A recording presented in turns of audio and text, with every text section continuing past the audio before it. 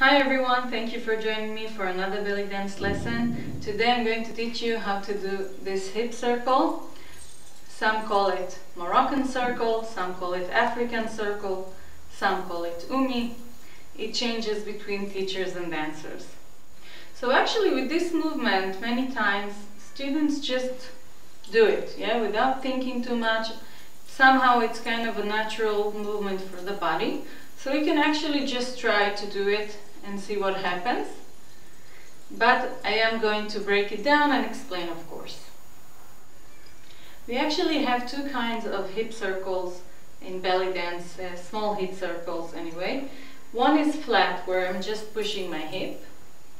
And this is not what I'm going to teach you today. You can see that opposed to this, where I'm parallel to the floor with my hip, I'm going to actually move up and down with my hip as I'm doing that Moroccan circle. So, how do we start? We'll need to know how to use our hips going up and down, the basic step. And we'll need to know how to work the belly in and out, contracting and releasing the muscle. We're going to use both our knees to make our hips go up and down, and the muscle in my belly.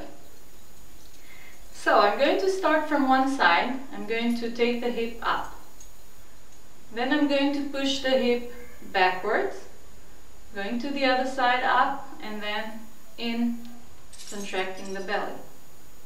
So side, release, side, contract, side, release, side, contract, side, release, side, contract. I can go the other way around, so I'm going to start from the left, going up, then pushing back, out. Everything is still loose, I'm not contracting everything. Going up to the other side, still not contracted, and only now going to the front, I'm going to contract the belly. And I'm going to keep it in as I'm going to the other side. So 2 counts, if I divide this kind of movement to 4 counts, 4 stages, I'm going to be with my belly contracted and 2 with it released.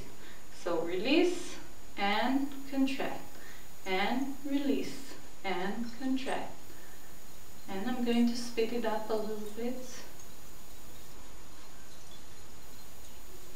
to the other direction again. Let's start now from the left to the front first. So I'm going to go up, then I'm going to push forward, contracting the belly. Going to the other side, my belly is still in, and I'm going to push out and release. Side, in, side, out. Side, in, side, out. Let me show you the movement from the side. I'm going up on the right side of my hip, taking the hip back, all the way to the other side, up on the left, contract.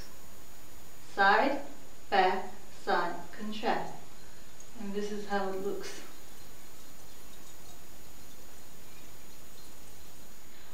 I know some teachers teach it a little bit differently and instructing students to go down and then in, down, up.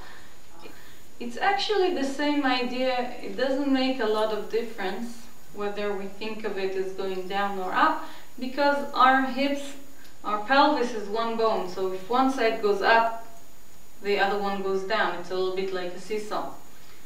So it's not that big of a deal. Think about what is more comfortable for you. To think of it as taking this side up or taking this side down, it doesn't really matter. The end result, it's quite the same.